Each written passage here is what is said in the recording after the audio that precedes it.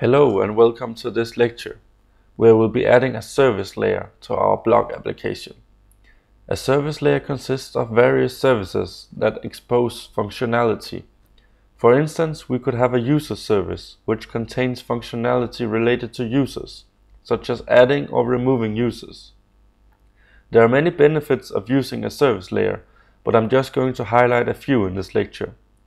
One of the main benefits is that the functionality within the service is independent of the context in which the service is used. As an example, imagine that we have a feature that creates a new blog post within a blog service. If one day, for whatever reason, we have to add an API to our system, we can easily reuse the blog service within our API. This means that we can reuse all of the logic associated with adding a blog post without duplicating any of it. If, on the other hand, we had written all of our logic within a controller action, we would have to copy all of this logic into our API, which would result in code duplication and a system that becomes difficult to maintain. A service layer also makes the application easier to test because the business logic is isolated from the context that it's used within. So our tests do not need to simulate HTTP requests and the like. These were just a few benefits of using a service layer, but I would definitely recommend that you try to do this within your applications, because your architecture will be more robust. It might not be necessary for a simple and small application, but I'll leave that up for you to decide if it's appropriate to your particular use case. Either way, I'll show you how to add a service layer to Zend Framework now. Let's begin by creating a service directory within our module. I'm going to add a blog service interface. First, the reason why I add an interface is that throughout our controllers will be using this interface, such that we're not coding against a specific implementation of a service. If, for instance, we wish to change our implementation of the service, then we do not need to update all of our controller actions, because they use the methods defined in our interface. This is not strictly necessary, but it does add some flexibility to our architecture. So let's define a method within this blog service interface. We're going to add a save method to add a new post, and it will take our entity as the only argument. And let's just document this quickly. Saves a blog post, and it returns the post that was added. Next, I'm going to add a class that implements this interface. So I'm going to call this blog service impl, and this is a convention that you might have seen if you have programmed in Java. So let's implement our blog service interface, and I'm going to use PHP Storm to generate a stub for us. So in here, this is where we'll have to implement the logic that saves a post. For now, I'm just going to write a to-do save post, because we'll get back to the concrete implementation later on. Now we're just going to set up our application to use this service layer.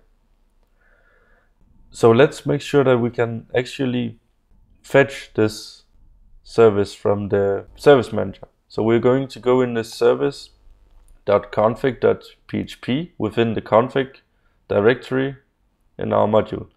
And this is where we can add services to the service manager. So what I'm going to do is I'm going to add the service as an invocable. And remember that an invocable is simply a class that can be instantiated directly.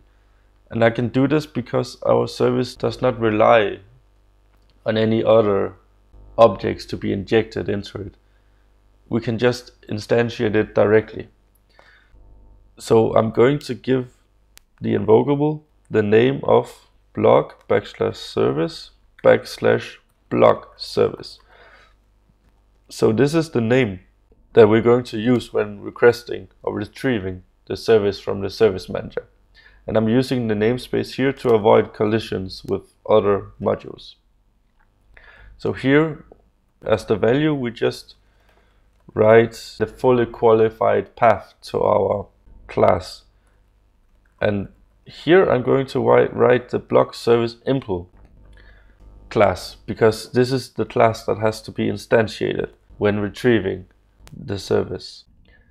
Next, let's go ahead and modify our controller to using this service that we have just created. So now I'm going to retrieve it from the service manager.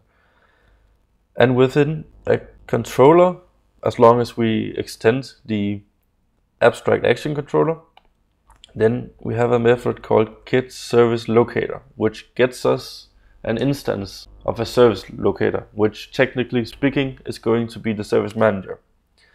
This exposes a get and a has method. We're going to use the get method for now.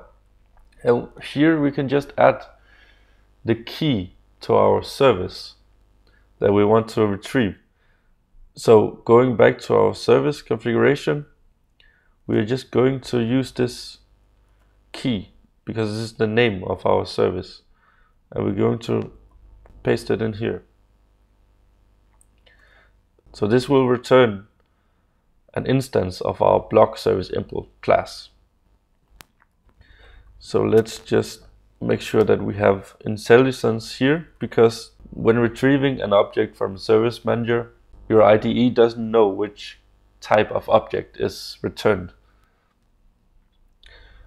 So let's write blog/service/blog service. So here we're going to code up against our interface, as you can see. So here we're completely independent of which class that implements this interface. We're just using any class that implements this interface, because in that case we know that we have the functionality that we need. So let's call our save method on our blog service here.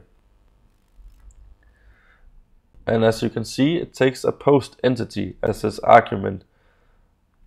And we have an entity available because we have bound one to the form.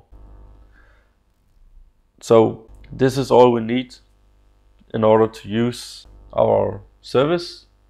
So whenever a form is submitted and it passes validation, then we'll be invoking our blog service. More specifically, this method here, and the post entity that was bound to the form will be passed along. So here we can do any logic associated with saving a post, but we'll get back to this in a later lecture. So for now, this is all we need.